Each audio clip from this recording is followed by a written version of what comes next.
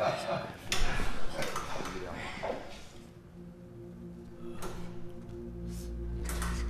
谁呀？他怎么来了？谁呀？回事儿？这不知道吗？不知道。这小姑娘是谁呀？不清楚。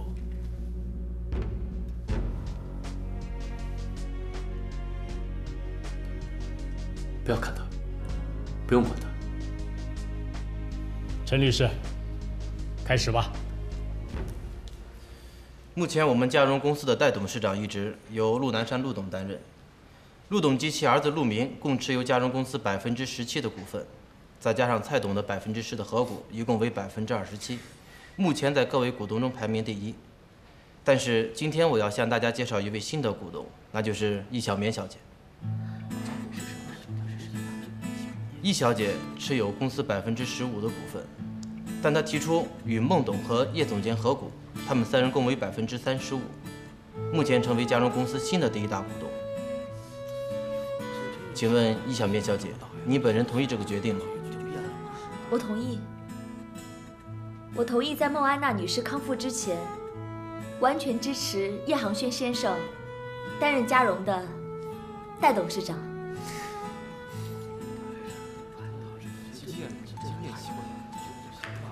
航轩啊，这么说，伯父这个代董事长要让贤了。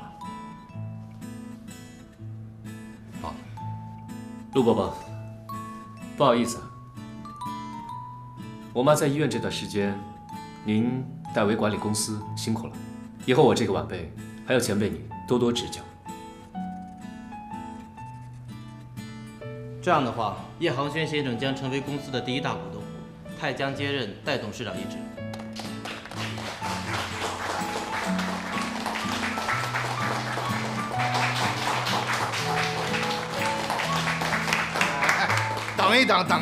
等一等啊！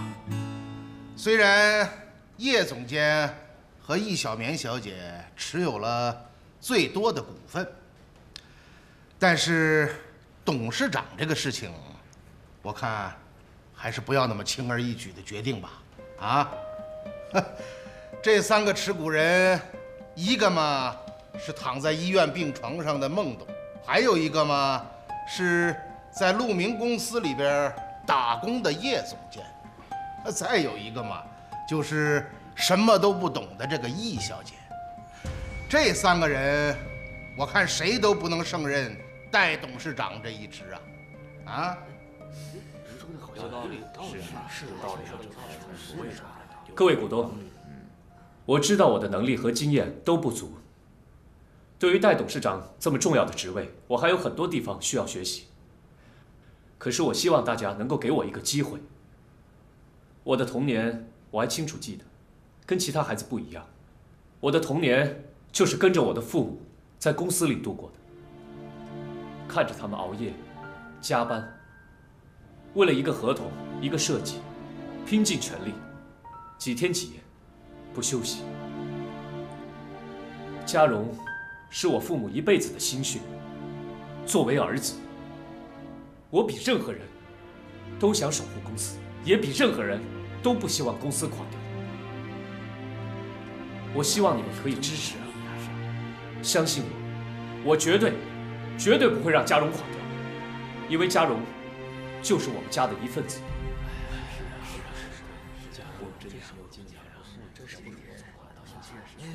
这个前几天呢，我跟航轩谈过，说实话啊，我对他的印象有很大的变化。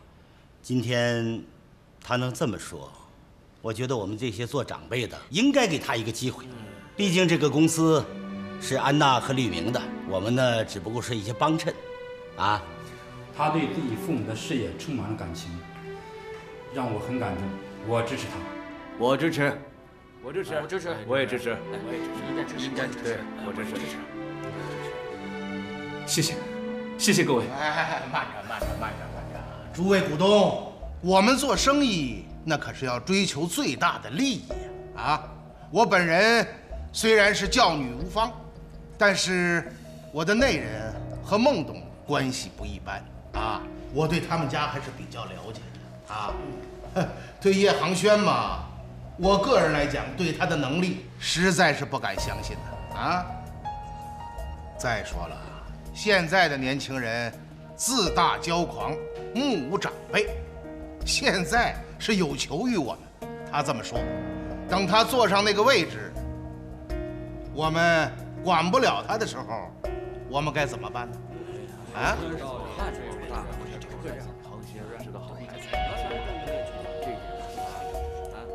那么，蔡总，你的意思是？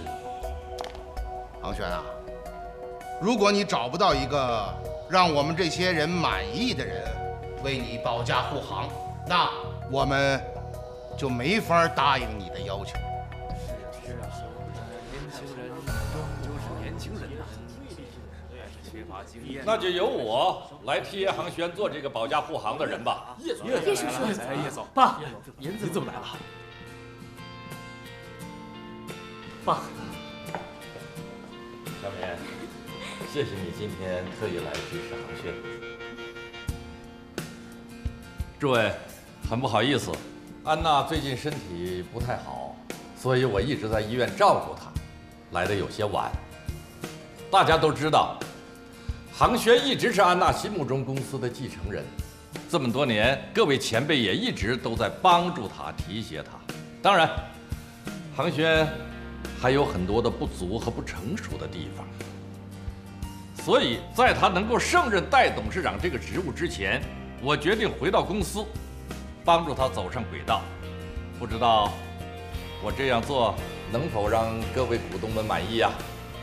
玉明啊，你回来了，我们就放心了。是，这叶总回来了，我们当然放心了。踏实。他要是叶总回来，咱们就放心了。踏实了。既然这样，我宣布叶航轩先生成为家中公司新的代董事长。好啊！谢谢，谢谢你们。好，航轩，祝贺你啊！今天我还有点事儿，就到这里吧，我先走了啊。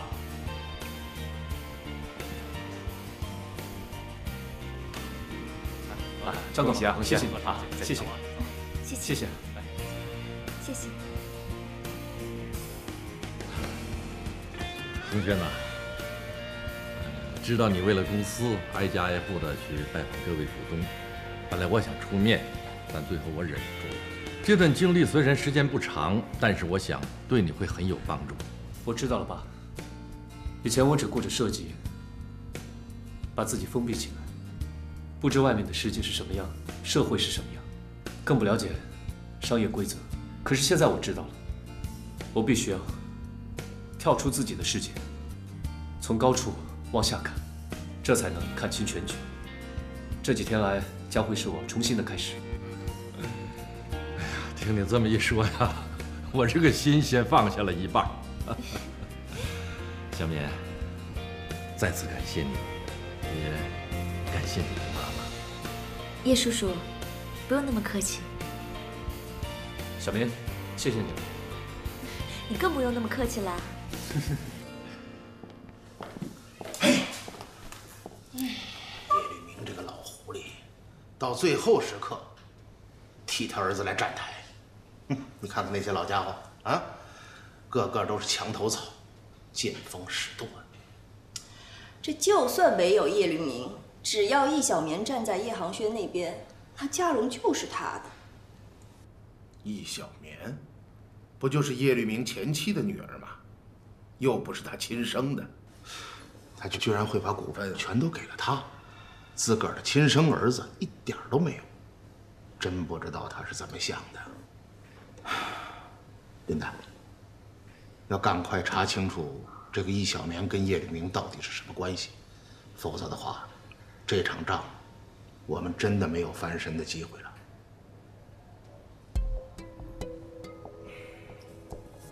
侯爸，你知不知道孟安娜有个笔记本？什么笔记本？这个笔记本的事是我很偶然的一个机会才知道的。我在他的办公室里看到过，他有一个笔记本，他把调查来的资料全都记录在里边。我想这个里面关于易小棉的资料肯定少不了。孟安娜的办公室能拿到吗？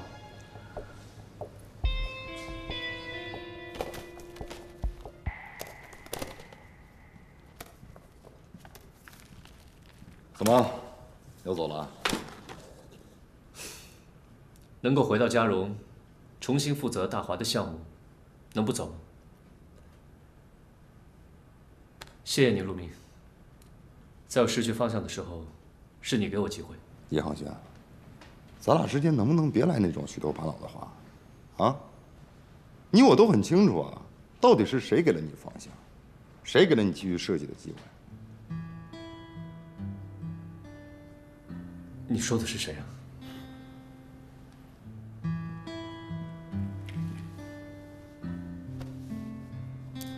我跟沙叶琪说过，我要跟你来场真正的比赛，而这场比赛的胜利品就是沙叶琪。以前不管什么比赛，你总是压我一头。我知道，因为你从来都没有伤心过，但这次不一样。你不想输了沙叶琪，对不对？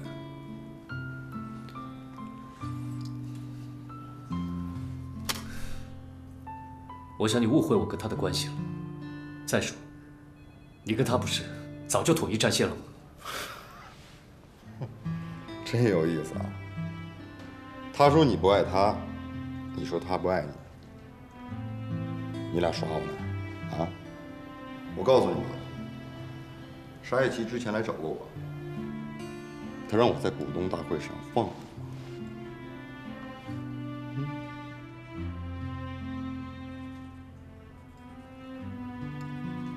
他只为你好，一心为你好。当你遇到困难，他就挺身而出；你安全了，他就默默的离开。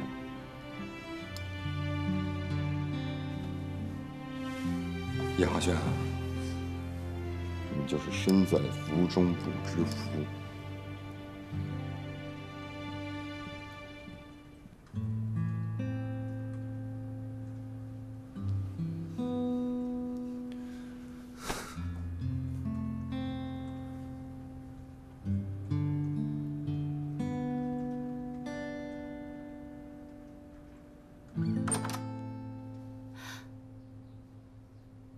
你来干嘛？我看你没去上班，所以过来。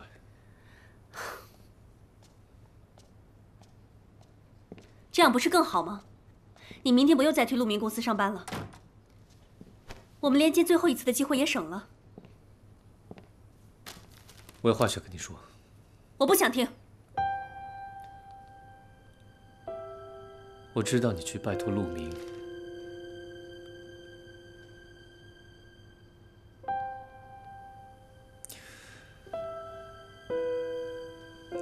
上次在医院，我说话过分了，对不起。我已经用一个巴掌还回来了，不用跟我说对不起。况且陆明给我提的条件我都没有答应，我没能帮得上你什么。我现在回去到嘉荣，重新负责大华这个项目。我希望你能陪我一起回去，和以前一样，好吗？谢谢，我觉得没有这个必要了。我对我现在的工作很满意，你知道吗？在我找不到工作的时候，是陆明帮了我，我没有理由离开。能不能再考虑一下？叶航轩，你什么意思啊？你听到了陆明的话，觉得我可能对你是真心的，所以你就跑到我这里来向我施舍一点点的愧疚和怜悯吗？你想让我怎么样？一听到你让我回嘉荣，我就感动得痛哭流涕。感谢你给我一次机会，让我和你在一起。感谢你给我一个让我爱你的机会。叶航轩，你太自信了。就因为你知道我爱你，所以你认为我可以为你付出一切。你认为你说什么我都会支持你。你认为我不会对你说不。不对，你听我说。你什么都别再跟我说了。我告诉你，我不需要。我沙叶琪不会再做爱情的奴隶。爱情，爱情是什么？爱情只会让人变得越来越愚蠢。我一直在说，我爱你，我爱你，我爱你，我一直都爱你呀！我可以为了你付出一切，我可以为了你跟我爸决裂呀！叶航轩，可你呢？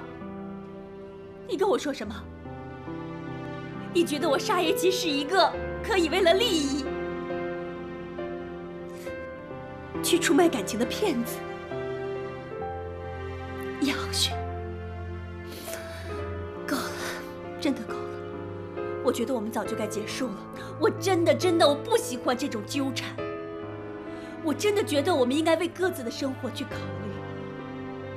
况且你现在有了嘉荣，你可以去做自己的事情啊。你现在可以走了。我不走。你干嘛呀你？你干嘛呀？对不起，我对不起你，我对不起你，对不起，真的对不起，我离不开你。我发现从很久以前，我就离不开你。我承认我嫉妒。每次我想到你和那个陆明在一起，我控制不了我自己。琪琪，不要离开我，不要离开我，好不好？不要离开我。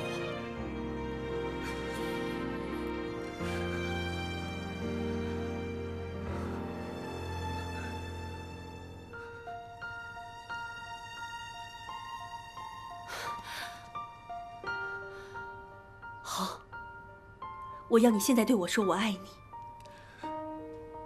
我要你对着你面前的我，对着现在的我，跟我说我爱你。我想听到你说我爱你3个字。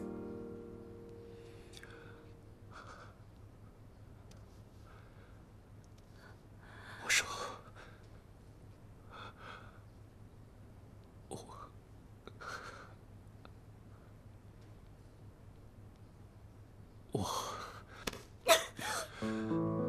我觉得我们现在可以结束了。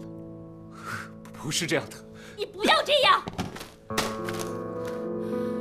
琪琪，不就是个我爱你吗？琪琪，你听我说。我觉得你可以走了。琪琪。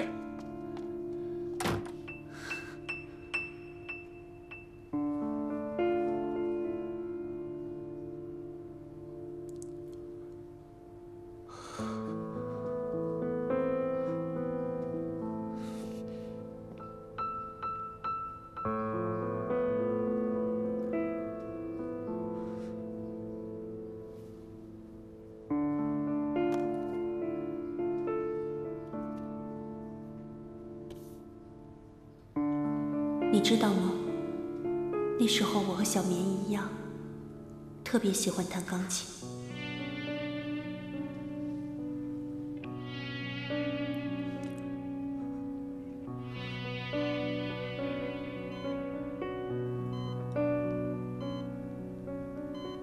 妈，告诉你一件事，我找到钢琴女孩了，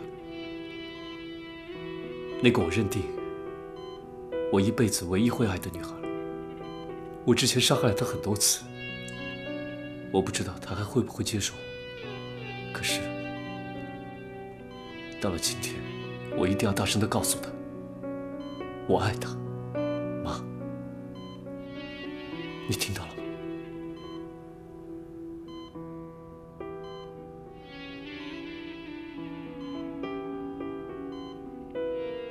航轩，现在你都知道了，其实你一直在等的钢琴女孩就是我姐。我不明白，为什么她就是不告诉我？因为啊，她要你爱上的是现在的沙叶琪。以前的、现在的，不都是一样的吗？我姐她外表看起来很坚强，其实她的心里早就是满满的伤。她最渴望的，其实就是最简单、最纯粹、毫无瑕疵的爱情。如果不能让她感受到100%的爱，她宁可放弃。那我到底应该怎么做？如果你想让他对你敞开心扉的话，除了爱他，还是爱他。就是说，假如有别的男人多看他一眼的话，你就嫉妒的发疯；要是你一天见不到他，你就觉得一切都了无生趣。只要这个世界上有他的存在，不管这个世界怎么样，对于你来说做什么都是有意义的。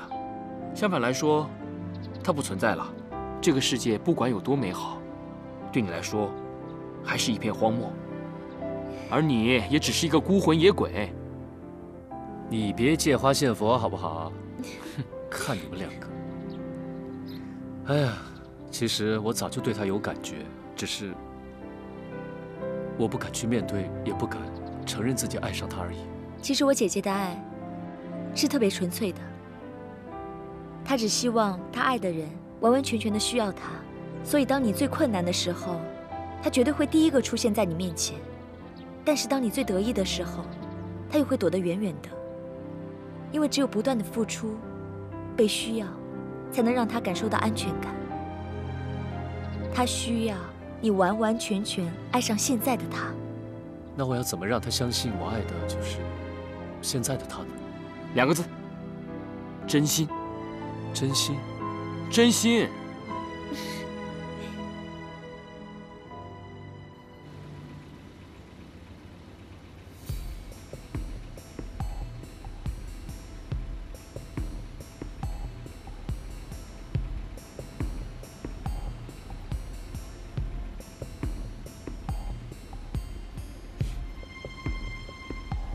王轩啊，你不觉得咱们有点春风吹战鼓擂的意思？现在不是拍古装片，也没有人跟你比赛。人生下来就是在比赛，赢得自己最喜欢的女人就是最重要的比赛之一。沙叶琪不是战利品。你爱她？对，我爱她，非常爱。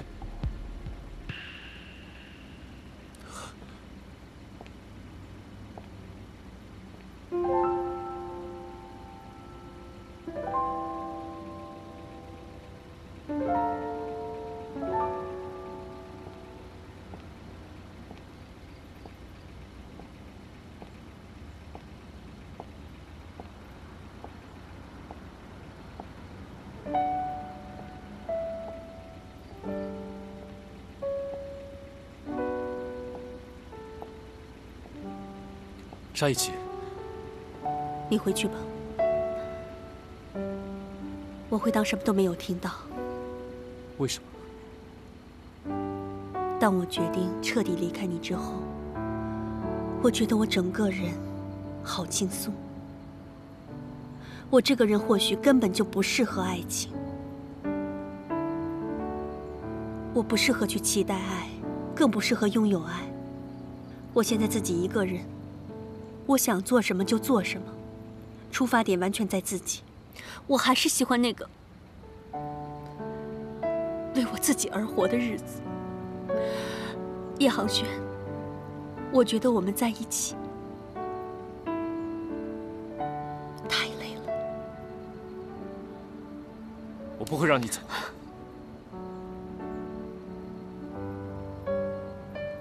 你能尊重一下我的选择吗？对不起，我太沉浸在过去，过去的美好，让我舍不得忘记。我一直在等待那个女孩再次出现在我生命里。现在那个女孩就在我的面前，她就是你。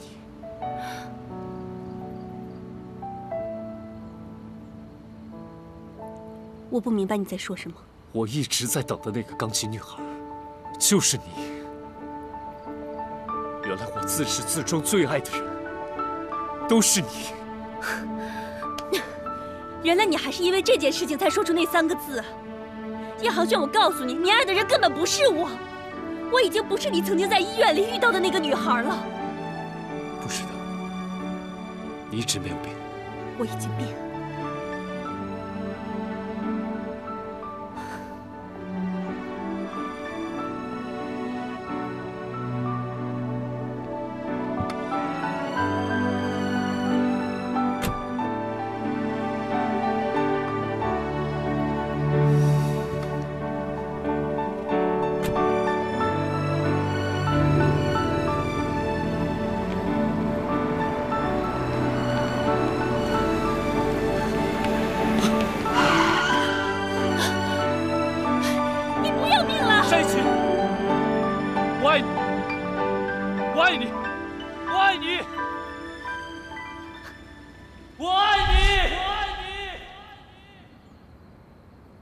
我觉得，姐跟杭轩这一次一定会在一起的。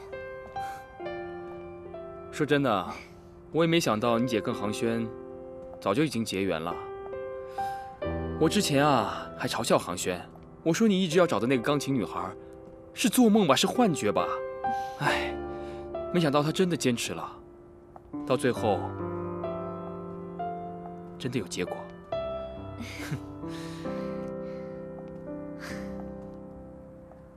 我现在觉得我好幸福，好开心啊！这里还是一样那么漂亮。当我第一次看到这里的时候，我就觉得这里特别梦幻，特别美好，有种幸福的味道。这里就是我梦想中举行婚礼的地方。那好吧，我们去领完结婚证以后，再回来这里，再办一次婚礼。谢谢你，雨桐。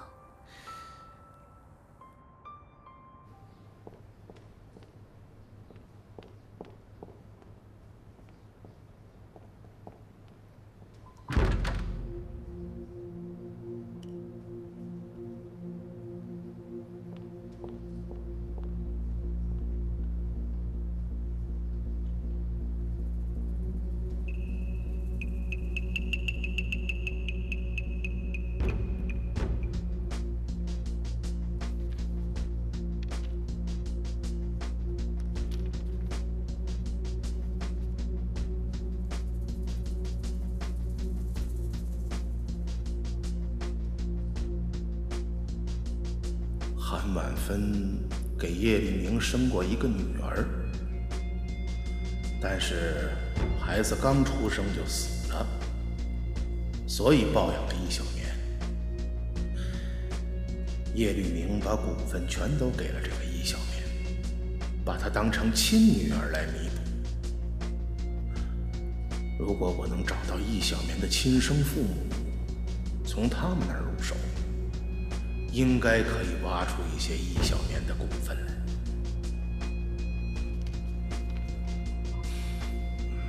易小棉是北振华抱养给韩婉芬的，他又是从哪儿弄来这个孩子呢？对了，北振华是个医生，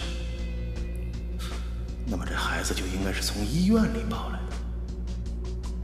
这样的话，通过医院应该能够查到谁是易小棉的亲生父母。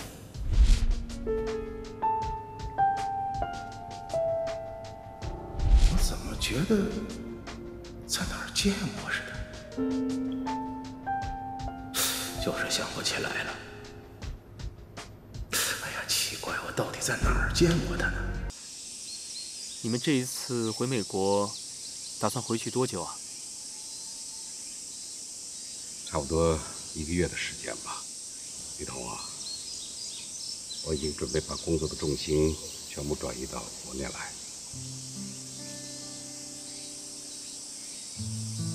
往后啊，我们一家人就可以天天在一起，再也不分开了。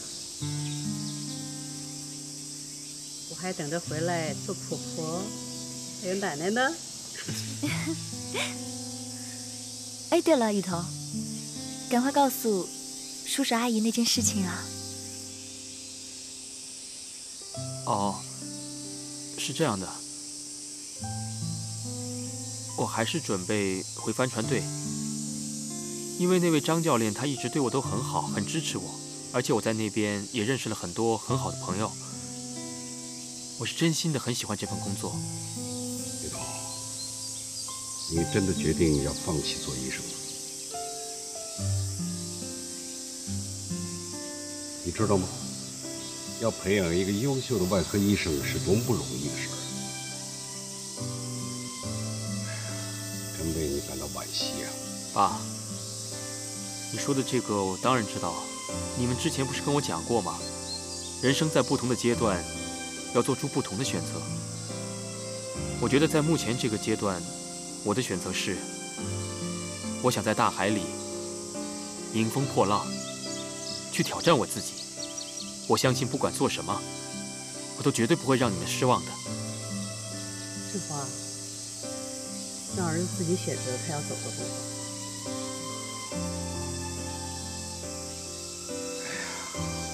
人各有志啊。说实话，要是以前呀，我还真的不放心。你们经历了那么多的事儿，爸爸相信你会把握好自己的人生。爸，谢谢你。轻点，轻点。哇，什么东西啊，这么沉？都是研究所的那些文件。哦。爸，刚才谢谢你答应让我回帆船俱乐部。我告诉你吧，这医生有医生的价值，自然船员也有船员的价值。但也你不要让我们失望啊！啊，等一下，我帮你从里面再拿一点出来。还有2件，轻点啊！知道了。哎，请问是北振华先生吗？啊，我就是。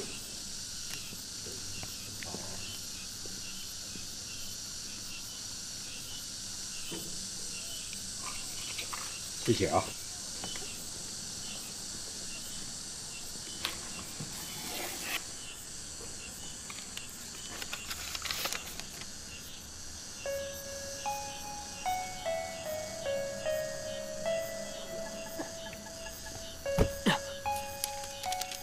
谁的快递啊？啊，研究所寄来的文件。爸，怎么我看你脸色不太对呢？什么？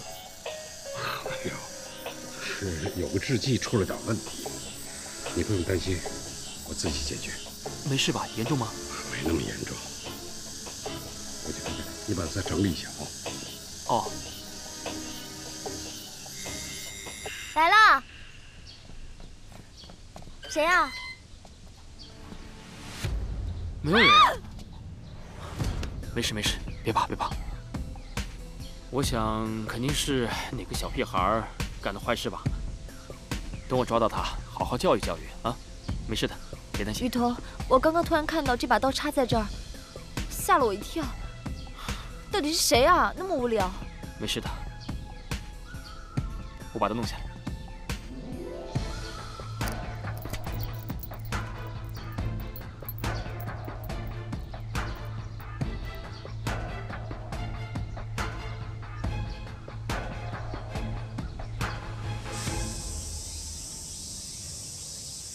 雨桐，你在想什么？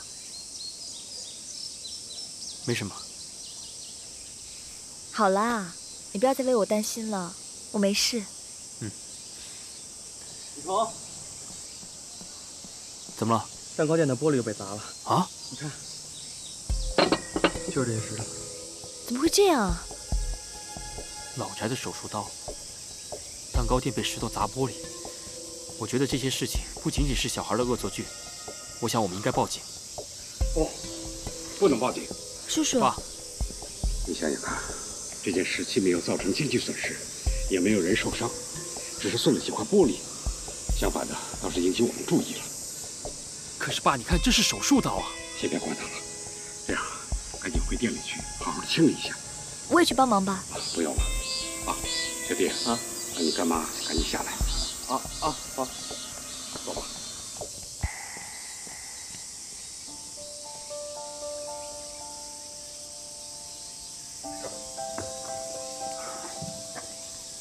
都碎了。你看，都成这个样子了，还不报警啊？该说的理由我都跟你说过了。爸，你不觉得你的理由很牵强吗？你怎么又来质问起爸爸了？其实啊，也没什么大惊小怪的。一会儿呢，找个人把玻璃给换了就行了嘛。我上这边看看去。爸一定有事瞒着我，那封快递一定没那么简单，里面到底写了什么？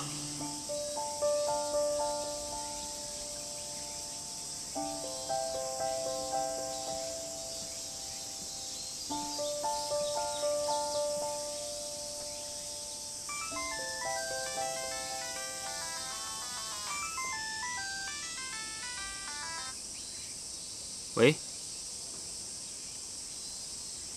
喂？你就是北振华？我是他儿子。没关系，对我来说都一样。不好意思，请问一下你是哪位啊？我是你爸爸25年前的老朋友，25年没见了，想找他叙叙旧。当然了，就要帮他先回忆回忆。那恶作剧不会是你做的吧？你告诉北振华，25年前的事，别以为就这么结束了。我告诉你，你别在这里装神弄鬼的，你到底想干什么？我想干什么？我知道他25年前的秘密，一个让他恐惧的秘密。喂？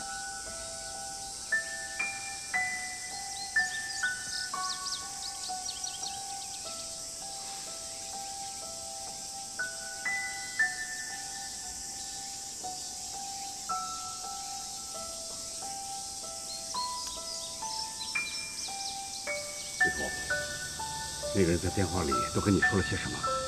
他说，他知道你一个25年前的秘密。爸，25年前到底发生了什么事情？您别忘了，咱们可是一家人。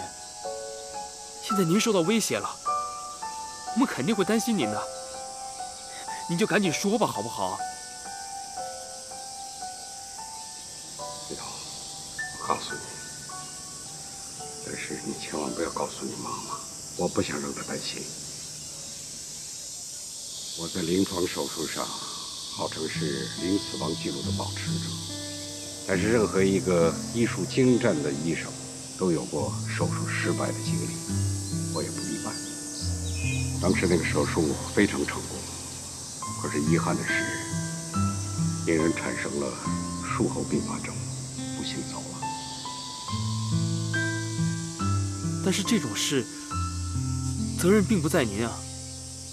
是啊。后来院领导定夺说，死亡责任跟我无关，但是我心里一直很愧疚。所以打这个匿名电话的人，是当年病人的家属。就是他。那他也不能这样，这样太过分了吧？可是。爸，要是我今天不问你，你打算一直忍下去吗？死者家属无非就是发泄一些自己不满的情绪，我们应该理解。因为毕竟人死了，不管怎么说，一个主治医生有着不可推卸的责任。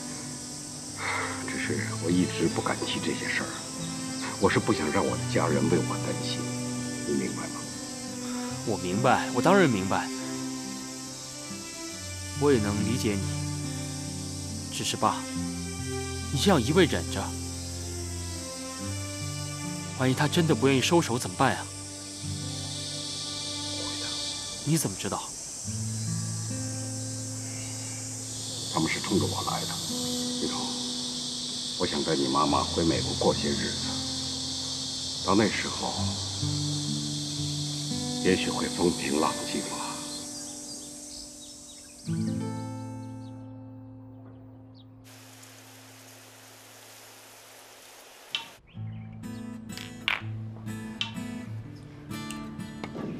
玉彤，来一句啊！不了。就知道你输不起，真没劲。七七，够了没啊？要不你就给小弟打。哎，对，来，咱俩来，我打。你会吗你？来一盘啊！雨桐、小棉，喝汽水。谢谢。哎，你们两个怎么这么客气啊？把我家当成是自己家就行了。哎，菜还在锅里呢，我上去看看啊。哎，啊，我姐呢？她没来吗？你姐在楼上，待会儿下来。我走了。哎，没事没事，请。什么情况啊？这是？小棉，小棉，啊！你知道男人什么时候最性感吗？就是穿着围裙在厨房里忙碌的样子。那我每天穿着围裙在厨房忙碌的时候，你怎么从来没说过我性感呀？别打扰我看帅哥。现在叶大少爷，在我眼里，除了围裙以外，什么都没穿。我现在只想送你4个字：龌龊、花痴。你羡慕嫉妒恨呀你！打不打？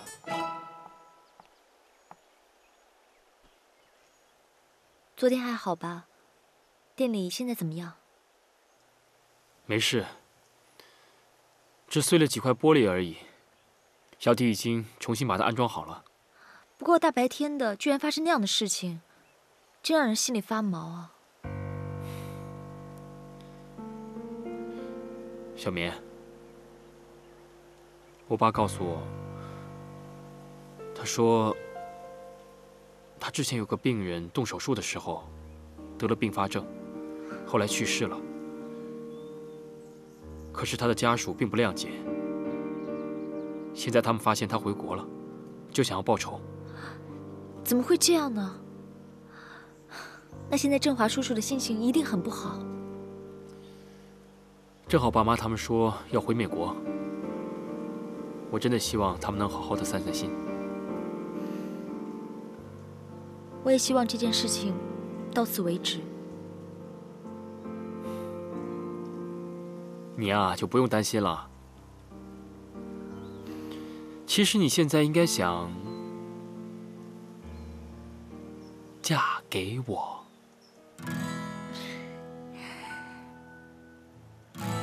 但是我们今天要等另外一位主角。就你这水平，还得跟我打球？那你来啊你！哎，大家吃水果了。小棉，走吧。姐，嗨，吃水果。我来块苹果来。哎，不是跟你说了不要瞎忙了吗？你陪好他们就行了，什么也不要说。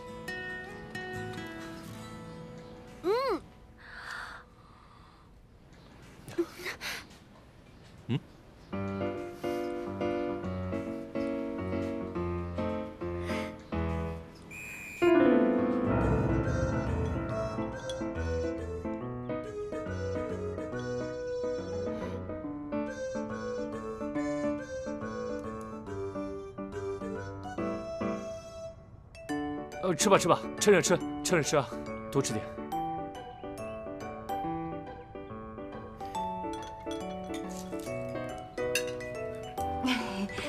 叶大少爷，这可真是秀色可餐呀！你确定这些都是你做的，不是偷偷叫的外卖？什么外卖？你知道吗？我可是国家2级厨师的厨艺水平。不信的话呢，可以问问琪琪。琪琪，说句公道话。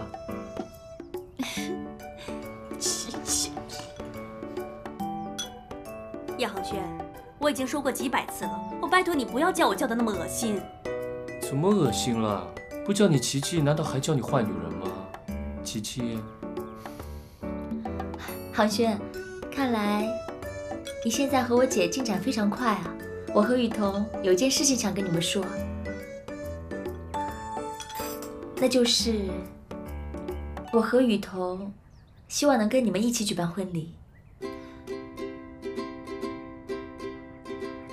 真的假的？好事！太好了！赞成！哎，什么时候？哎，小棉、雨桐，我只有一个要求，越快越好。我可没答应要跟你结婚。不，我要跟你结婚，一定要。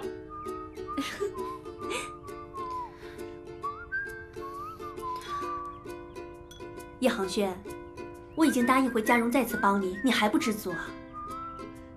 再说了，你以为在饭桌上跟我吃吃饭、聊聊天，我就会答应跟你结婚啊？想什么呢你？姐，我支持你。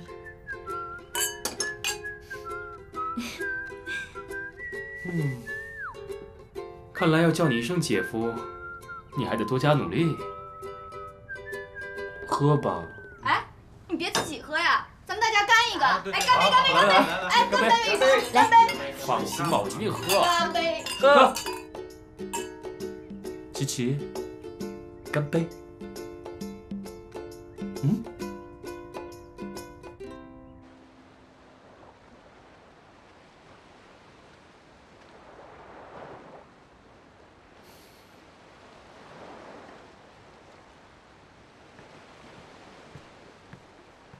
噔噔噔噔！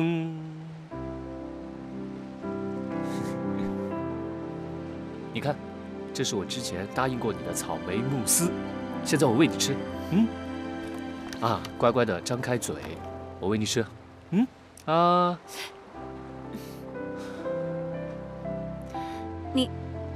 你谈个恋爱怎么那么腻味呢？早知道你这么腻味，我还不如一早跟陆明走呢。怎么这么说呢？你知道吗？我等你的出现等了5年了，我现在就像火山爆发那样。要是不高兴的话，那你自己吃了。那个，如果你要实在想伺候的话，那就伺候着吧。对了，我的伺候是最好的。来，张嘴，好吃吧？跟你一样的腻呀！别说我嘛。好了，再来一口。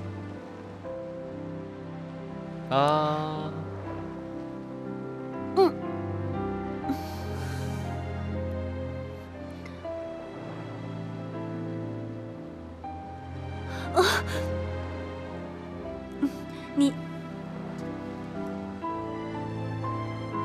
沙叶琪，你愿意永远戴上这枚戒指吗？那你告诉我，你有多爱我？我想和你有一个家，一辈子。那你现在跟我说那3个字。我爱你。大声点啊！我爱你。加上名字啊！沙叶琪，我爱你。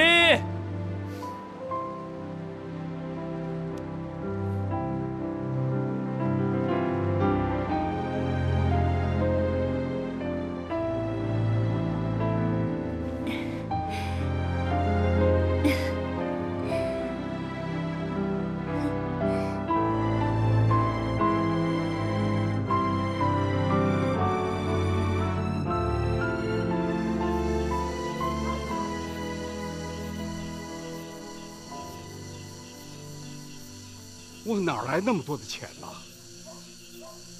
是，我是医生，但并非像你想象那么富有啊。再说，那么大一笔数目，我得事先和银行去预约吧。我答应你，我全部答应你，行吗？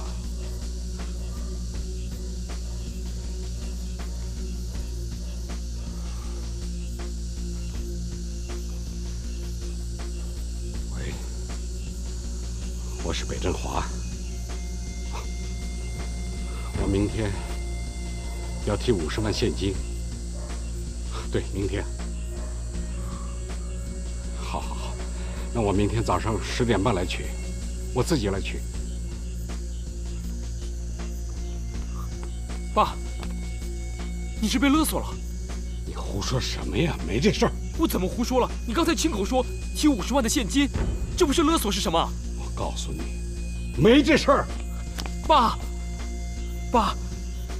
这到底怎么了？从来不轻易向别人低头的，特别是这种卑鄙的威胁。还是那个病人家属，对不对？要是他还是继续纠缠，你可以去申请医院委员会的重新仲裁啊！为什么怕他呢？哎呀，多一事不如少一事，他要钱就给他，他就不会来纠缠了吗？爸，你知不知道人的心、人的欲望是个无底洞？你这次满足了他，下次还是会来要挟你。你怎么可以处理这件事处理得那么糊涂啊？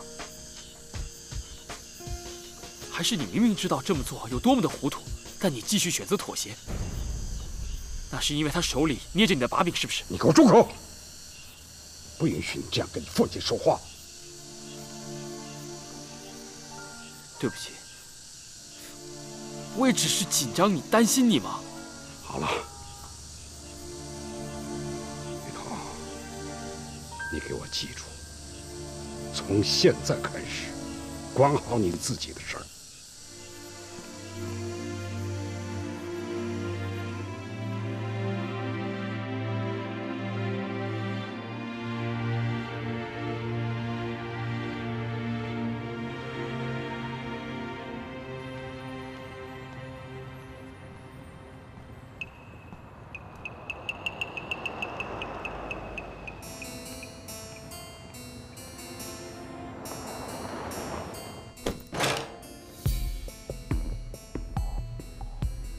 你就是北振华北教授？我是。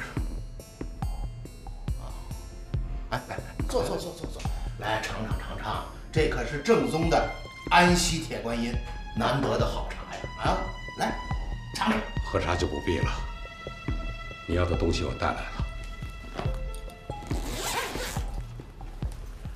这里边是50万现金，其余的呢？不急啊！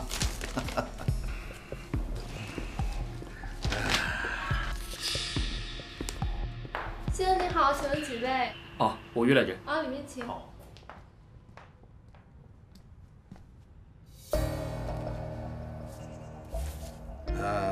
行啊，今天我先拿这么多啊，剩下的嘛，什么时候要，我什么时候找你啊。这是什么意思呀？北教授，这个秘密你已经隐藏了25年了，我一次性的跟你一笔勾销，多没意思啊！啊，再怎么着，也应该花25年的时间把它算清楚吧？你说对不对？你是想慢慢的折磨我是吗？那，你也是罪有应得。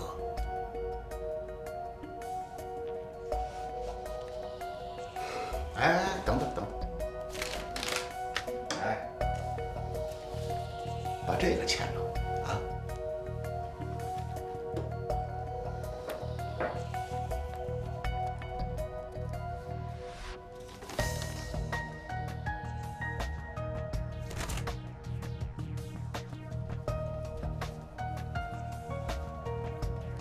你太过分了吧！怎么，不想签？北振华，你别太清高了，别忘了，25年前你可杀过人。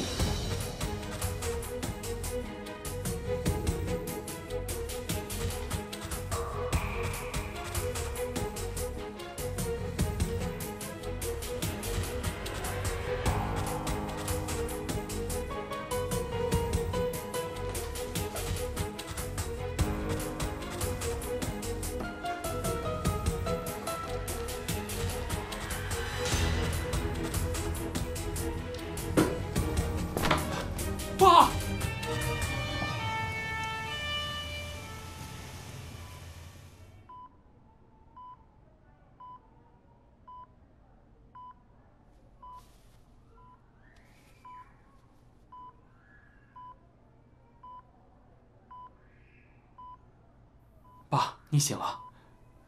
到底发生什么事了？你不跟我讲，我怎么知道怎么样帮你啊？你快告诉我，刚刚你拿着那么多钱，到底去找谁？你还不跟我讲？你都成这样了！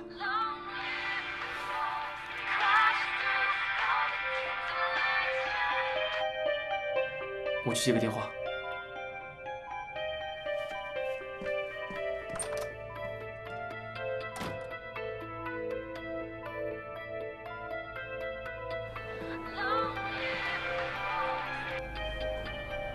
喂，听说北振华突发脑溢血，现在半死不活的躺在床上。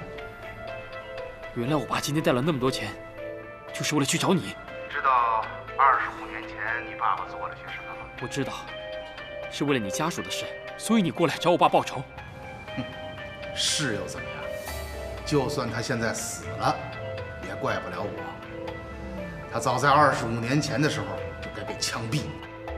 我跟你说，那只是手术的并发症，责任不在我爸身上。什么？手术并发症？他可真会编故事。难道不是这样吗？你说的是什么意思？他没有告诉过你吗？25年前，他曾经亲手杀过人。这怎么可能？本来我想找时间好好跟他叙叙旧，可惜呀，他太不争气了。不过既然你是他的儿子，25年的债，父债子还。我会找你的。喂，喂。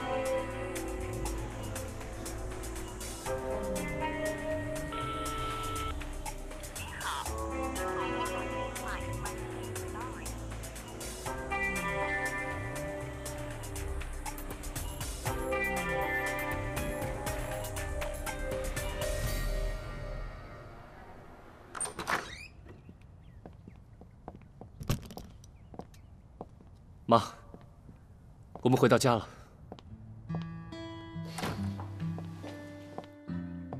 还是回家好。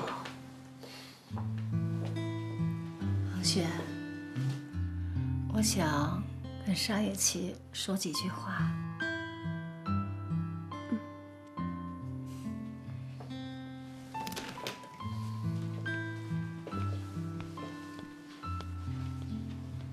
去里面吧。好。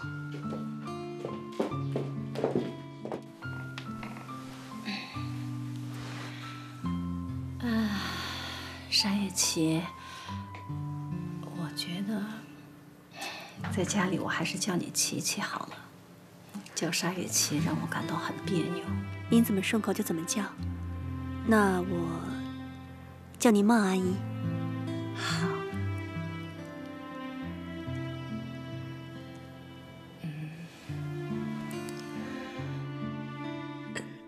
当年的事，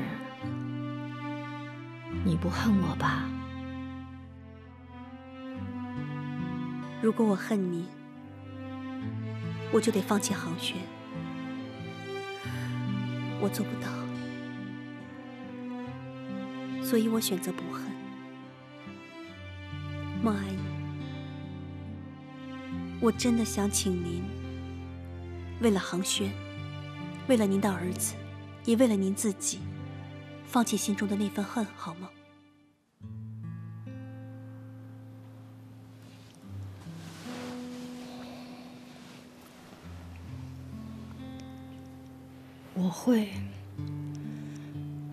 我会努力的。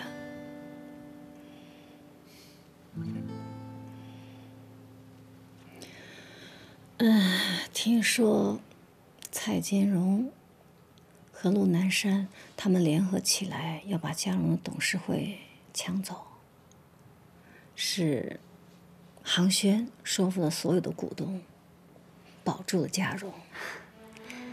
其实也不止航轩一个人。当时北雨桐陪着他挨家挨户地找那些股东，在股东大会上，易小棉又站出来拿所有的股份来支持航轩。一直到最后，叶叔叔也主动出面提出回到嘉荣，来协助航轩工作。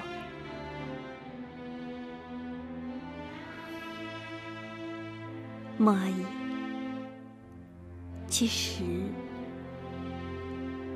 当航轩在遇到困难，嘉荣遇到困难的时候，都是之前您最恨的那些人出来帮助了航轩，挽回了嘉荣。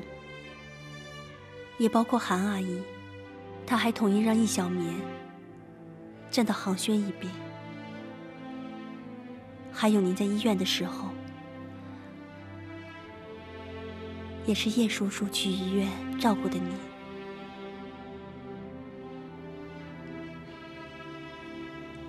是吗？我真没想到，我守了绿明一辈子，最后离婚了。在我最关键的时候，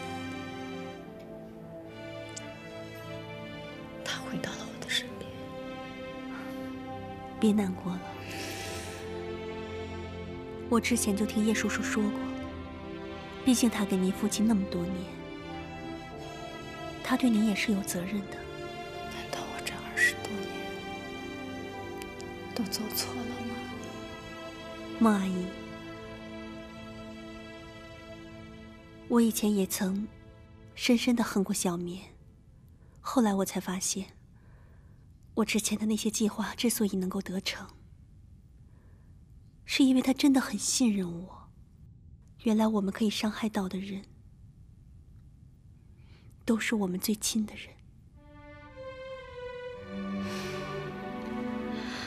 琪琪，我早就说过，你是一个非常聪明的女孩。我听说航轩向你求婚了，你愿意做我的儿媳妇吗？接受我这个婆婆？我可是一个要在监狱里度过余生的婆婆，恶婆婆。其实，当航轩给我戴上这个戒指的那刻起，我就已经把这里当做自己的家了。我还想问您，会不会接受我这个儿媳妇呢？琪琪，从今天开始，这里就是你的家。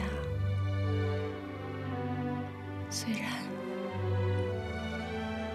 我的丈夫离开了我，但是我有我的儿子、儿媳妇，我已经很满足了。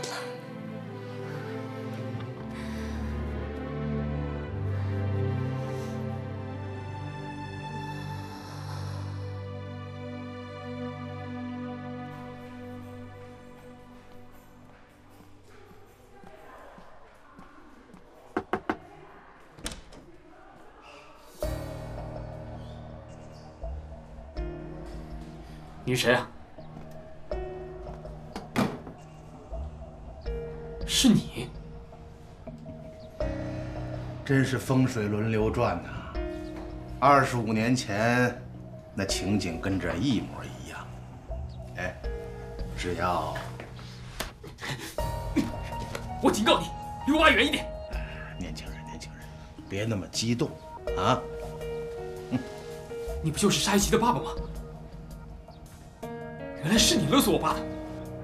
什么叫勒索呀？啊，话别说的那么难听。他要是没犯罪，至于那么怕我吗？别给我卖关子！你想干嘛？听说你爸爸这些年在美国混得不错呀，赚了不少美金，还买了几处房子。哼，可惜呀。他恐怕是没机会回去住喽。我不管你跟我爸之间到底有什么过节，你为了钱把他害成这个样子，不管你要做什么，我都不会让你得逞的。可惜呀，他可是真的害怕我呀。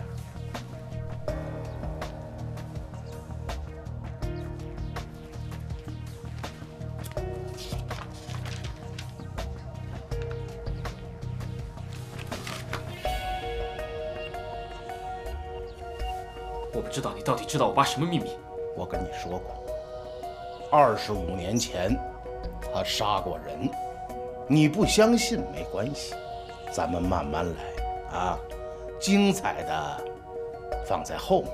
我先让你看一出戏。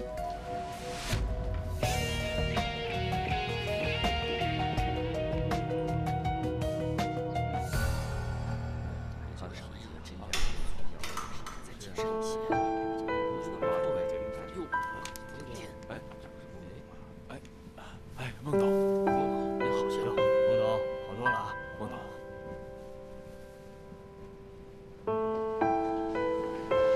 安娜，看到你恢复了，律明回到公司指导航轩，我们大家都很高兴。谢谢。航轩，妈，从今天开始，这个座位是你的。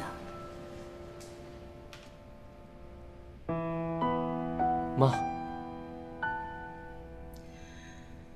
航轩，从今天开始就是嘉荣地产集团的代理董事长。这个职位是他自己争取来的。各位股东，还有他父亲对他的支持，也是你自己争取来的。以前我一味的掌控，生怕你出错，没有给过你任何的信任、机会和鼓励。事实证明，我错了。现在我认识的我的儿子，他很坚强，他很有能力。我现在唯一要做的就是支持你，航轩座。各位在座的董事，你们不仅仅是嘉荣的股东，也是我和律宁多年的朋友。可以说是老朋友，所以我今天不必在这里遮遮掩掩。我和律明的关系，你们大家都很清楚。恨了这么多年，怨了这么多年，我们这20几年来，一直斗到今天。这一次，为了公司，总算合力了一次，我感到很满足，非常满足。律明，在医院的这段日子，是我办到最幸福的日子。谢谢你，律明。安娜，这么多年，你为嘉荣的付出，大家是有目共睹的。可以说，没有你，就没有嘉荣的今天。我更应该感谢你，也感谢你对航轩的支持。谢谢，爸。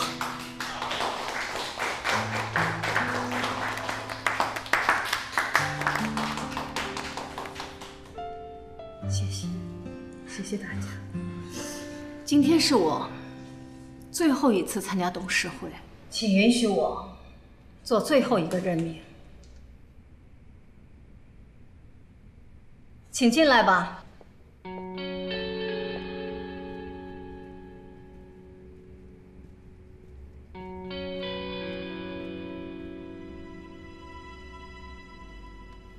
沙一奇小姐，从今天开始就是嘉荣地产集团董事长的特别助理，完全协助董事长的工作。我希望你从现在开始和董事长一起努力工作，发展嘉荣。谢谢孟董，也谢谢各位董事，我接下来一定会全力以赴。